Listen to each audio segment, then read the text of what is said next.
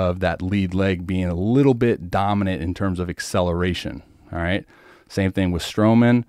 Stabilizes drive leg, and then as soon as that knee is going to fold to the ground, elbow is going to initiate its retraction. So you have this thing all occurring at once. Now, I probably wouldn't have even like said anything to do with this whole aspect or this whole dynamic if you would have just said, hey, my pull down's pretty much the same as my Mound velo. But the fact that you have a 6 mile an hour difference, then it's kind of like one of those things that we look at in terms of, okay, well, what's the difference in your throwing mechanics?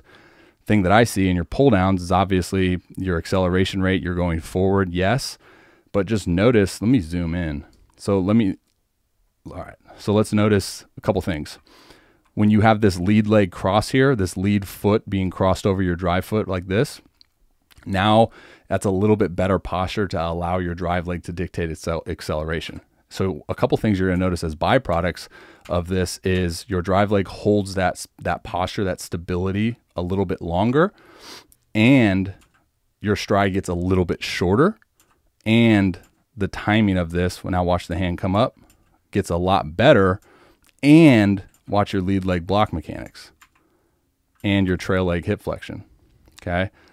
So those are the things that I saw within your pull down mechanics that I was like, oh, there might be something here, dude. There might be, 3 to 4 extra MPHs here that we could benefit from if we get this thing dialed in. And that's why, again, I want to say it's a suggestion just because you move really well already.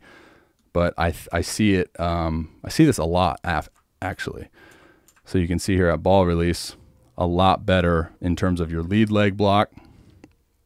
And we can see here a lot better in terms of your drive leg mechanics.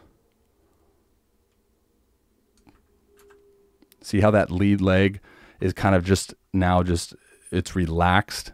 It's a byproduct of where that stride is. Boom, then we land, that flips up right before landing. Boom.